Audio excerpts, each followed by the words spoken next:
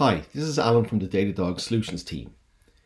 In the first part of this short video series, we looked at how to use log patterns to identify parsing rules and generate metrics from logs.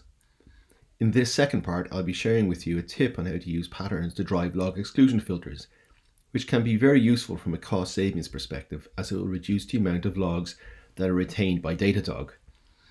This feature is most useful when you have identified certain types of logs which are producing little or no value.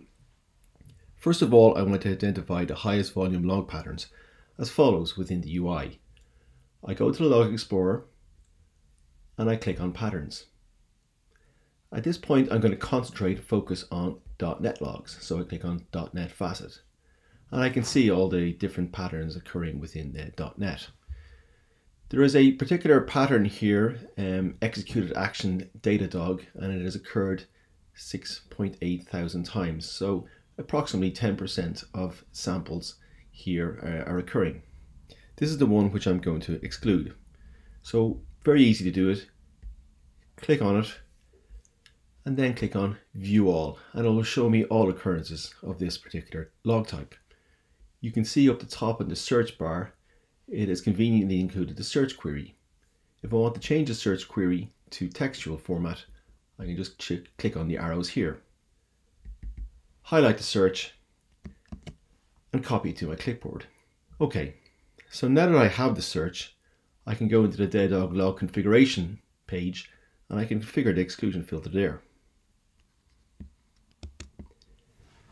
So here I am within the indexes of the Datadog log configuration page. And I'm going to configure an exclusion filter here on my index, the demo index. You can see there are already many exclusions created. And if I want to add a new one, I simply go down to the bottom and I click on Add an Exclusion Filter. First of all, I give the filter a name. So let's call it filter.net logs. Then I simply paste in the search query which I copied from the previous page. And then lastly, I set an exclusion percentage. So do I want to exclude 10% of these logs, maybe 20%, or maybe 50%? I'm going to leave it at excluding 100%. Then simply click on Save. You can see it's been entered in at the bottom of the exclusion filter list here. Okay, so it's all been done. So what has happened? Well, in this example, I've excluded a particular .NET log type based on an executed action text file. In this scenario, the log is actually giving me some duplicate information which is not needed.